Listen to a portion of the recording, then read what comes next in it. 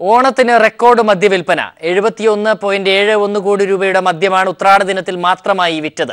കഴിഞ്ഞ വർഷത്തെ അപേക്ഷിച്ച് 11.66 കോടിയുടെ വർധനവാണ് ഉണ്ടായത്. എസ് ഷീജ തിരുവനന്തപുരത്ത് നിന്നും വിവരങ്ങളുമായി ചേരുന്നു. ഷീജ, കണക്കുകൾ എങ്ങനെയാണ്? ഓണക്കാലം തുടങ്ങിയത് മുതൽ ബിവറേജസ് ഔട്ട്ലെറ്റുകളിലും വെയർഹൌസുകൾ വഴിയുള്ള മദ്യവിൽപ്പനയിലാണ് ഇത്തരത്തിൽ ഒരു വലിയ വർധനവ് ഉണ്ടായിരിക്കുന്നത്.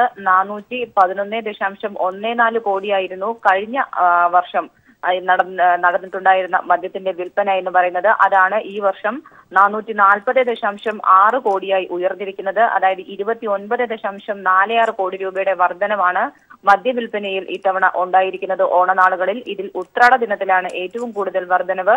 71.17 കോടി രൂപയുടെ മദ്യമാണ് ഇത്തവണ ഉത്രാട ദിനത്തിൽ മാത്രം സംസ്ഥാനത്ത് ബെവ്കോ ഔട്ട്ലെറ്റുകൾ വഴി വിറ്റിരിക്കുന്നത്. കഴിഞ്ഞ വർഷത്തെ അപേക്ഷിച്ച് 11.66 കോടി രൂപയുടെ വർധനവ് കൂടിയാണ് ഇത് എന്ന് എടുത്തു പറയേണ്ടിയിരിക്കുന്നു. ഒപ്പം തന്നെ ഇരിഞ്ഞാലക്കുട ഔട്ട്ലെറ്റിലാണ് ഏറ്റവും കൂടുതൽ വിൽപ്പന നടന്നിരിക്കുന്നത്. കഴിഞ്ഞ വർഷം 59.51 കോടിയായിരുന്നു വിൽപ്പനയെങ്കിൽ ഇത്തവണ അത് വർദ്ധിച്ചിരിക്കുന്നു. ഒപ്പം തന്നെ മൊത്തം ബിവറേജസ് ബെവ്കോയുടെ മൊത്തം വിൽപ്പനയിൽ ഉണ്ടായിട്ടുള്ള വർധനവും അത് ഇത്തവണത്തെ 29.46 കോടി രൂപയുടെ വർധനവ് എന്ന് പറയുന്നതും റെക്കോർഡ് വർധനവാണ് ഇത്തവണ ബെവ്കോയ്ക്ക് നൽകിയിരിക്കുന്നത്.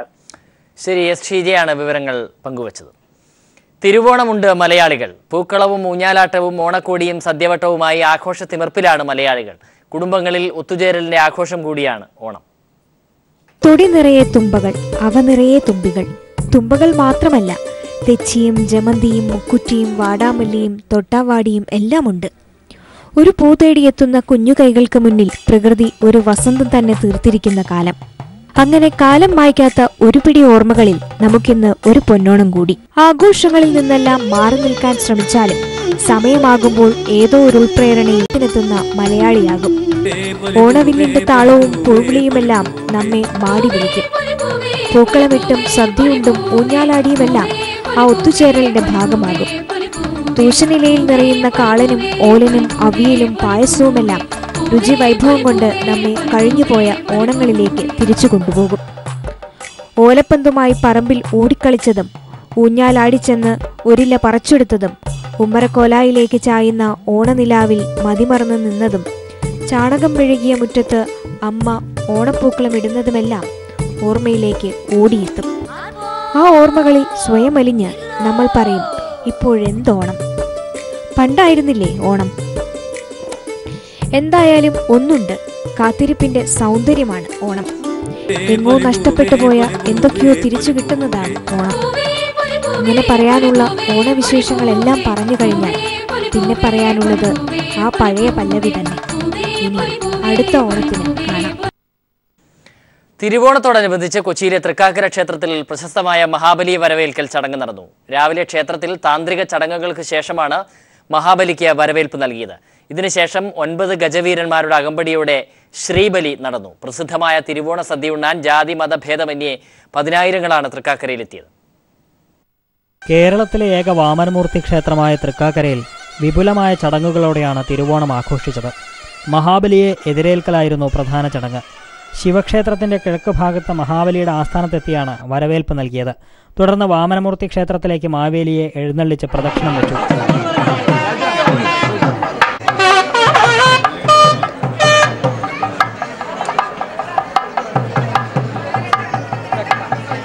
ഇതിനുശേഷം 9 ഗജവീരന്മാരുടെ അകമ്പടിയോടെ ശ്രീബലി നടന്നു. തുടർന്നായിരുന്നു പ്രശസ്തമായ തിരുവോണ സദ്യ. ജാതി മതഭേദമന്യേ 10,000-ങ്ങളാണ് തിരുവോണ സദ്യ ഉണ്ണാൻ തൃക്കാക്കരയിലെത്തിയത്. ഉത്രാട ദിനമായ ഇന്നലെയായിരുന്നു ക്ഷേത്രത്തിലെ പകൽപൂരം. ഇന്നത്തെ ചടങ്ങുകളോടെ 10 ദിവസം നീണ്ട ഉത്സവത്തിന് സമാപനമാകും. News bureau, Kochi. വർഷാവർഷം ഓണം ആഘോഷിക്കാൻ കാത്തുനിൽക്കാതെ ജീവിതത്തെ തന്നെ ഓണമാക്കി മാറ്റുന്നവരുണ്ട്. തൻ്റെ പ്രതിഭ കൊണ്ട് പൂക്കളം തീർത്തും ഓണപ്പാട്ടുകൾ ഒരുക്കിയും ജീവിതത്തിലെ ഓരോ നിമിഷത്തെയും തിരുവോണമാക്കി മാറ്റുന്നവർ. വറുതികൾക്ക് വിടചൊല്ലിയാണ് ഓണം എത്തുന്നതെങ്കിൽ കഷ്ടതകളെ അതിജീവിക്കുന്ന ചിങ്ങപ്പുലരികളാണ് തൻ്റെ ജീവിതമെന്ന് ഒരു ചെറുപ്പക്കാരൻ നമ്മോട് പറയുന്നു. പ്രകാശം പരത്തുന്നവർ നിരവധിയാണ്. എന്നാൽ പ്രകാശവേഗത്തേക്കാൾ പ്രകാശിക്കുന്നവർ അത്യപൂർവമാണ്. നൂറായുടയുന്ന കണ്ണാടികളിലെ പ്രതിബിംബങ്ങൾ ചേർത്തുവെച്ച് സ്വയം നരകപടം തീർക്കുന്ന നിമിഷത്തെ അതിജീവിച്ചവരും അപൂർവമാണ്. അങ്ങനെ ഒരാളാണ് സനോജ് നടയിൽ, പുനലൂർ വിളക്കുവട്ടം സ്വദേശി. നന്നായി വരയ്ക്കും, നന്നായി എഴുതും, നന്നായി ശില്പങ്ങൾ കൊത്തും, കവിതകൾ എഴുതും, എഴുതിയത് നന്നായി പാടും. എന്നാൽ നമ്പരിട്ട് ക്രമപ്പെടുത്തിയ ജീവിതങ്ങളുടെ പട്ടികയിലല്ല സനോജ് ഉള്ളത്. അതിവേഗത്തിൽ പാഞ്ഞു വന്നൊരു ടിപ്പർ ലോറി അയാളുടെ വലം കൈ അരിഞ്ഞു വീഴ്ത്തിയാണ് പോയത്. മുൻപ് വലം കൈകൊണ്ട് ചെയ്തതൊക്കെ ഇന്ന് സനോജ് ഇടം കൈകൊണ്ട് ചെയ്യുന്നുണ്ട്.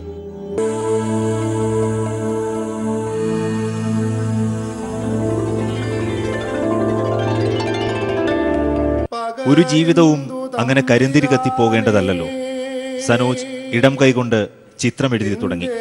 കരിങ്കല്ലിൽ കവിതകൾ തേടി, കണ്ണു തുറന്ന് കണ്ടു, കണ്ണു നിറഞ്ഞു പാടി, താൻ എഴുതിയതു തന്നെ പാടി. കോരനെയും മക്കളെയും കൊന്നിട്ട് മൂടിയിട്ടൊരാകാശഗോപുരം തീർത്തിട്ടുമീ ഘോരപ്പക എന്തു തമ്പിരാനേ. വക്കുടഞ്ഞ വാക്കുകളല്ല, വർണ്ണങ്ങളെയും വർണ്ണവിന്യാസങ്ങളെയും ജീവിതത്തിൽ പ്രതിഫലിപ്പിക്കുകയാണ് അയാൾ. ഇടം കൈകൊണ്ട് ഈശ്വരന്മാരുടെ ഒറ്റക്കോലങ്ങൾ വരയ്ക്കുമ്പോഴും സനോജിന്റെ മനസ്സിൽ എന്നും ഓണമാണ്.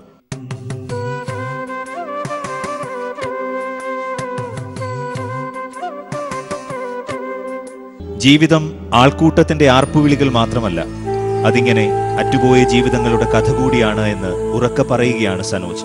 ഓരോ വടുക്കളും അറ്റുപോകലിന്റെ വേദനയായി കാണരുത് എന്നും, വിളർത്ത പൗർണമിയുടെ നിറമുള്ള സ്വപ്നങ്ങൾ കൂടിയാണത്. ഓണമാണത്, തിരുവോണമാണത്. Arun VS, news desk. മലയാളികൾക്ക് ഓണാശംസ നേർന്ന് VS അച്യുതാനന്ദൻ. പതിവ് തെറ്റിക്കാതെ കുടുംബാംഗങ്ങളോടൊപ്പമായിരുന്നു VSന്റെ ഓണാഘോഷം. പതിവ് തെറ്റിക്കാതെ ഇത്തവണയും VS അച്യുതാനന്ദൻ ഓണം ആഘോഷിക്കാൻ ആലപ്പുഴ പറവൂരിലുള്ള വേലിക്കകത്ത് വീട്ടിലെത്തി. ഇന്നലെ വൈകിട്ട് 6 മണിയോടുകൂടിയാണ് VS ആലപ്പുഴയിലെത്തിയത്.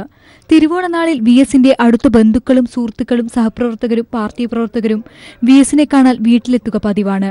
ഇത്തവണയും ഇതാവർത്തിച്ചു. VSനെ കാണാനെത്തിയ ചിലർ വിപ്ലവഗാനങ്ങളും ആലപിച്ചു.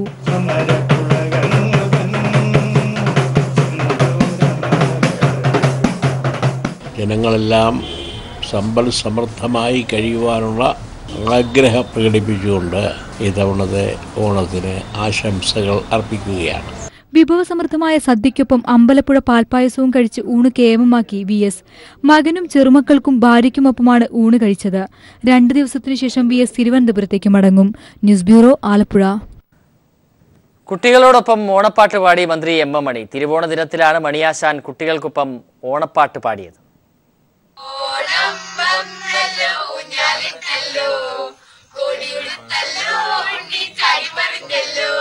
തിരുവോണദിനം കുട്ടികൾക്കൊപ്പം ഓണപ്പാട്ടും പാടി മന്ത്രി MM മണി. ഓണം വന്നല്ലോ ഊഞ്ഞാലിട്ടല്ലോ എന്ന പാട്ടാണ് മന്ത്രി മണിയും പേരക്കുട്ടികളും ചേർന്ന് പാടുന്നത്. പാട്ടിനൊടുവിൽ എല്ലാ മലയാളികൾക്കും മണിയാശാൻ ഓണാശംസകളും നേരുന്നു. ദിവസങ്ങൾക്ക് മുമ്പ് ഇടമലക്കുടിയിലെ ആദിവാസി കുടുംബങ്ങൾക്കൊപ്പം അവിസ്മരണീയ ഓണാഘോഷമാണ് മന്ത്രി MM മണി നടത്തിയത്. മൂന്നാറിൽ നിന്ന് 36 കിലോമീറ്റർ അകലെയുള്ള ഇവിടെ എത്താൻ സാഹസിക യാത്രയായിരുന്നു മന്ത്രിയും കൂടെയുള്ളവരും നടത്തിയത്. പ്രായവും ആരോഗ്യ പ്രശ്നങ്ങളും വകവയ്ക്കാതെ മുണ്ടും മടക്കിക്കുത്തി തോരാമഴയത്ത് മുന്നിൽ നടന്നു ഇഷ്ടക്കാരുടെയും ഇടുക്കിക്കാരുടെയും മണിയാശാൻ. ഒടുവിൽ ഇടമലക്കുടിയുടെ കേന്ദ്രഭാഗമായ സൊസൈറ്റിക്കുടി എത്തിയപ്പോൾ സമയം ഉച്ച കഴിഞ്ഞിരുന്നു. പിന്നീട് ആഘോഷങ്ങൾക്ക് തുടക്കമായി. പാട്ടുപാടി മന്ത്രിയെ വരവേറ്റ ശേഷം സദ്യക്കുള്ള ഒരുക്കങ്ങളായി. സാമ്പാറും പപ്പടവും ഒരുപിടി കൂട്ടാനുമടങ്ങുന്ന വിഭവസമൃദ്ധമായ സദ്യ, കൂടാതെ 3 ഇനം പായസവും പഴവും. ആദിവാസികൾക്കൊപ്പം ഇരുന്നായിരുന്നു മന്ത്രിയും MLA S രാജേന്ദ്രനുമടക്കമുള്ളവർ ഭക്ഷണം കഴിച്ചത്. ഏറെ ബുദ്ധിമുട്ടിയെങ്കിലും ഇടമലക്കുടിക്കാർക്ക് ഓർത്തുവെക്കാൻ ഒരു ഓണാഘോഷം സാധ്യമായതിന്റെ സന്തോഷത്തിലായിരുന്നു മന്ത്രി മണി. News desk. നടിയെ ആക്രമിച്ച കേസുമായി ബന്ധപ്പെട്ട് ആലുവ സബ് ജയിലിൽ റിമാൻഡിൽ കഴിയുന്ന നടൻ ദിലീപിനെ ചലച്ചിത്ര താരം ജയറാം സന്ദർശിച്ചു. ദിലീപിന് ഓണപ്പുടവ നൽകാൻ വന്നതാണെന്നും എല്ലാ വർഷവും താൻ ദിലീപിന് ഓണക്കോടി സമ്മാനിക്കാറുണ്ടെന്നും ജയറാം പറഞ്ഞു.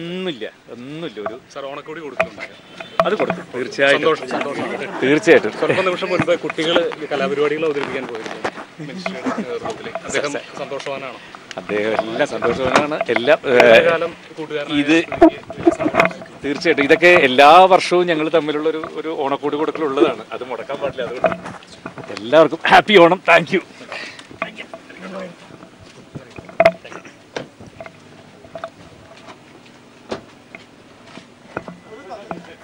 ഹാപ്പി ഓണം. ഹാപ്പി ഓണം. നരേന്ദ്രമോദി നടപ്പിലാക്കിയ നോട്ടു നിരോധനത്തിനെതിരെയുള്ള പ്രതിഷേധങ്ങളും വിമർശനങ്ങളും അവസാനിക്കുന്നില്ല. നോട്ടു നിരോധനത്തെ രൂക്ഷമായി വിമർശിച്ച് Forbes magazine editor Steve Forbes രംഗത്തെത്തി.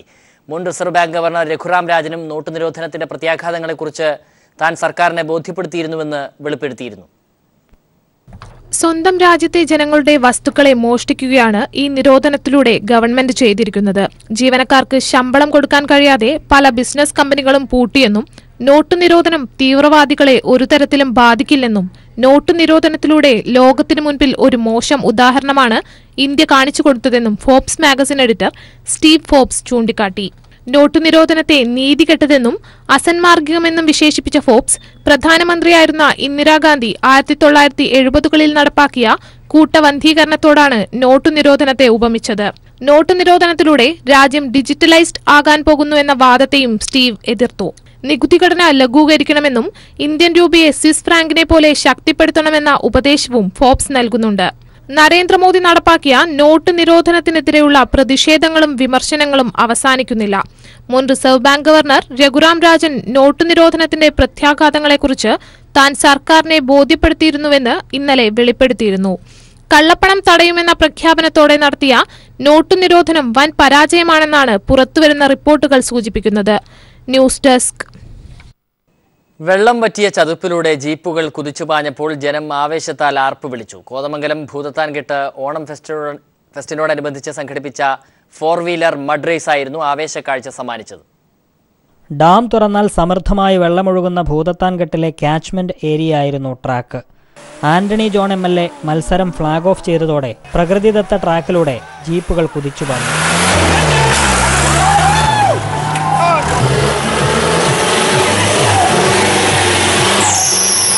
അതിസാഹസികമായ ഡ്രൈവിംഗിനിടെ ചില വാഹനങ്ങൾ മൺതിട്ടയിൽ തട്ടി ആകാശത്തേക്ക് ചാടുമ്പോൾ കാണികൾ കൈയടിച്ച് പ്രോത്സാഹിപ്പിച്ചു.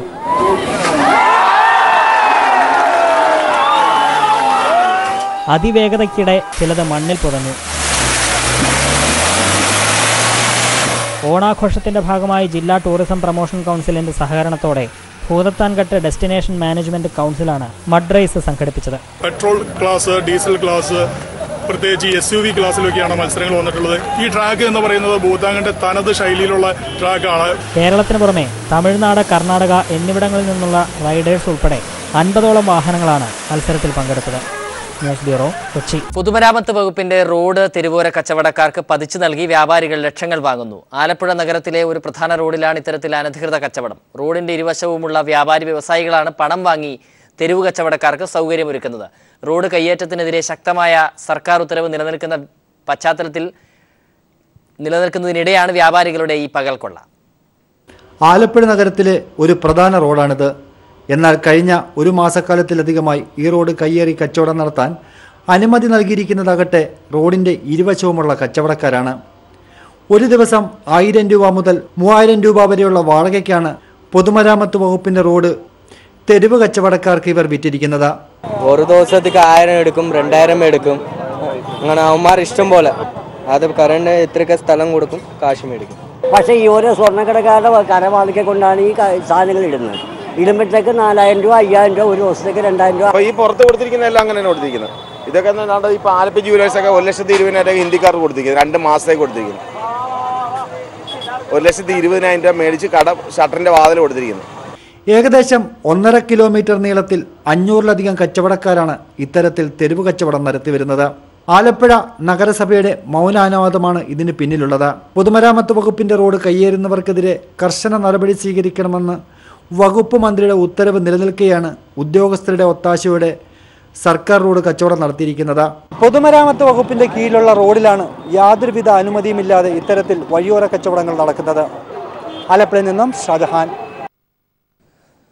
തീവ്രവാദത്തെ അപലപിച്ച് ബ്രിക്സ് ഉച്ചകോടി. തീവ്രവാദത്തിനെതിരെ ഒരുമിച്ച് പോരാടാൻ ബ്രിക്സ് ഉച്ചകോടി ആഹ്വാനം ചെയ്തു. ഭീകരതയ്ക്കെതിരായ ഇന്ത്യൻ നിലപാടുകൾക്കുള്ള അംഗീകാരമാണ് ബ്രിക്സ് ഉച്ചകോടിയിൽ ഉണ്ടായത്. ചൈനയും ഇന്ത്യയെ പിന്തുണച്ചു. പാകിസ്ഥാന്റെ നിലപാടുകൾക്കേറ്റ തിരിച്ചടിയാണ് തീരുമാനം.